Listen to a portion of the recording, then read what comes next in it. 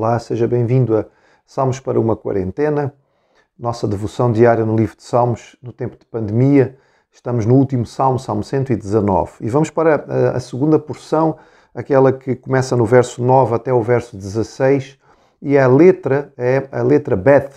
Portanto, se você for acompanhando, vai acabar por aprender o alfabeto hebraico, não é? Aleph, Bet. E esta segunda parte, e a partir daqui nós vamos tentar perceber que em cada pedacinho de 8 versículos podemos de algum modo tirar uma bênção principal de seguir a lei. Os primeiros versículos deram o mote, bem-aventurado aquele que anda no caminho do Senhor, ou seja, que segue a lei de Deus. E qual é a vantagem? Versículos 9 a 16 dizem que a vantagem é manter a sua vida pura, ou seja, a vantagem é a santidade. Diz assim então, Salmo 119, a partir do verso 9. De que maneira poderá o jovem guardar puro o seu caminho, observando-o segundo a tua palavra? De todo o coração te busquei, não me deixes fugir aos teus mandamentos. Guardo no coração as tuas palavras para não pecar contra ti. Bendito és tu, Senhor, ensina-me os teus preceitos. Com os lábios tenho narrado todos os juízos da tua boca, mais me regozijo com o caminho dos teus testemunhos do que com todas as riquezas. Meditarei nos teus preceitos, e às tuas veredas terei respeito. Terei prazer nos teus decretos, não me esquecerei da tua palavra.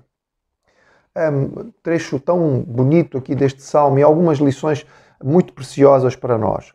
Ele começa com uma pergunta que é extremamente pertinente. Como posso viver bem? Como eu posso viver a vida correta? E aqui estamos a pensar em vida correta aos olhos de Deus. Como é que eu posso viver de tal maneira que Deus se agrade de mim? Como é que eu posso viver de tal forma a ter a certeza de que um dia, quando chegar à presença do Senhor, Ele vai ter satisfação de me receber? Aí a resposta é natural, é seguindo a lei do Senhor, portanto, guardando aquilo que é a sua palavra e a sua revelação para nós. A ideia do jovem aqui, provavelmente estamos a pensar naquela fase da vida em que estamos eventualmente mais disponíveis para aprender, não é? O ancião, teoricamente, é aquele que já viveu, já tem experiência, já aprendeu, já pode passar a outros. O jovem ainda está naquela fase inicial que poderá ser disciplinado e é um bom momento para ele aproveitar para desenvolver esta capacidade de obediência à palavra.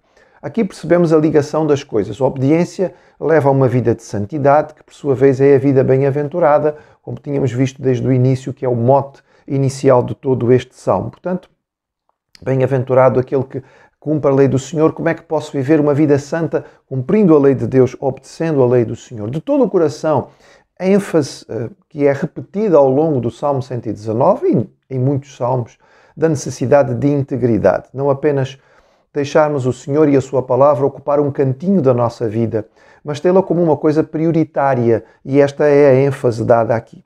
Versículo 11, muito conhecido e muito repetido, não é? Guardei a tua palavra no meu coração para eu não pecar contra ti.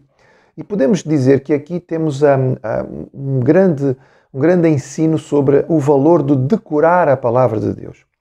Houve tempo, e lembro-me quando era mais novo, também participando de algumas organizações que na altura eram muito fortes, os embaixadores do rei, as mensageiras do rei, desde miúdos nós tínhamos que decorar uma quantidade de versículos e por vezes de textos grandes, e o valor que isto tinha.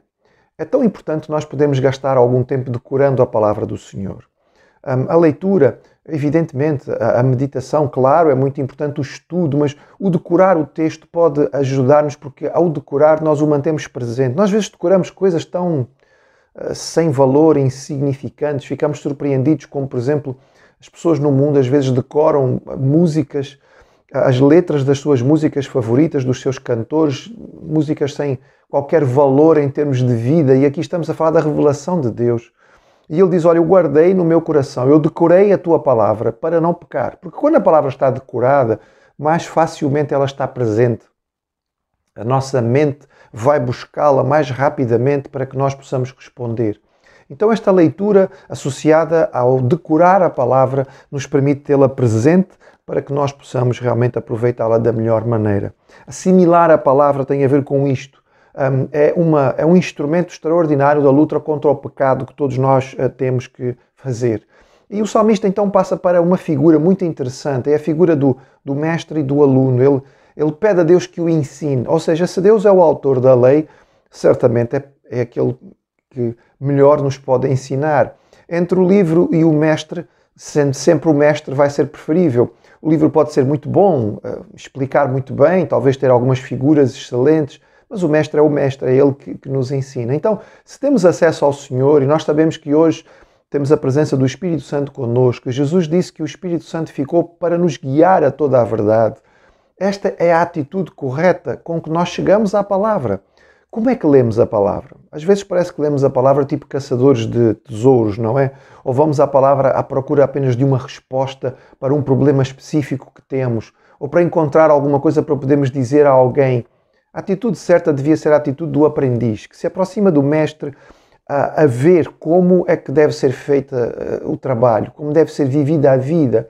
Estamos a pensar em aprendiz e em mestre, por exemplo, de um ofício qualquer, em que ele desde jovem está ali olhando e aprendendo cada detalhe, cada pormenor, cada gesto, cada coisa que é feita pelo mestre, porque é assim que nós aprendemos a fazer as coisas da melhor maneira. A parte inicial deste versículo é uma palavra muito usada, clássica no judaísmo, né? Bendito és tu, Senhor. É muito repetido no judaísmo clássico e nós o encontramos com frequência. Ao longo de todo o Salmo 119, ele vai comparar a palavra do Senhor, além de repetir sistematicamente o valor da palavra, ele vai comparar a palavra a algumas coisas. Vai descrevê-la com algumas imagens. A imagem aqui utilizada é a da riqueza. Ele diz que a palavra do Senhor vale mais do que a riqueza no sentido físico. Estamos a pensar em dinheiro, estamos a pensar em joias, em propriedades. Porquê? Porque as coisas físicas, elas são temporárias. Elas são perecíveis. Nós podemos tê-las e de repente deixar de as ter. Além do que elas não vão nunca deixar este mundo material e nós, como seres espirituais e eternos, iremos deixá-lo. Então a palavra do Senhor, ela tem valor. Tem valor porque ela nos auxilia nesta vida, nos bons e nos maus momentos. Ela nos prepara para a próxima vida e ela nos acompanha na próxima vida. Tudo aquilo que nós tivermos de físico neste mundo vai simplesmente desaparecer como uma sombra. Tudo aquilo que nós tivermos desenvolvido da palavra do Senhor vai nos acompanhar e vai ser válido quando nós estivermos na presença do Senhor, na realidade, quando nós passarmos a uma outra realidade. Meditar, então, é o complemento de decorar. Lembrando sempre, e repetimos isto porque é bom para guardar, o mundo gosta de falar em meditação e normalmente a meditação de que ouvimos falar por aí é a meditação oriental, em que a pessoa é ensinada a esvaziar a sua mente para poder relaxar. Devemos ter muito cuidado com isto. Isto é uma estratégia maligna. O inimigo sabe que ao esvaziar a mente estamos a abrir um espaço enorme para a entrada das forças malignas espirituais e nós não somos chamados a fazer isso na palavra. Pelo contrário, o crente, quando é chamado a meditar, ele não é chamado a esvaziar a mente, mas a encher a sua mente. Com o quê? Com a palavra do Senhor. Meditar é trazer novamente aquele texto que foi decorado. É perceber novamente as nuances, os pormenores, aquilo que está nas entrelinhas. É entender um bocadinho mais deste tesouro que é extraordinário, porque quanto mais tiramos dele, mais ele tem para nos dar. Então, o sábio, aquele que é alguém que quer realmente conhecer, não apenas aprende superficialmente e rapidamente alguma coisa. Ele gasta tempo, ele medita, ele reflete, ele para estudar e para poder se aprofundar. E certamente quando isto acontece, ele também descobre o prazer e a alegria e a satisfação.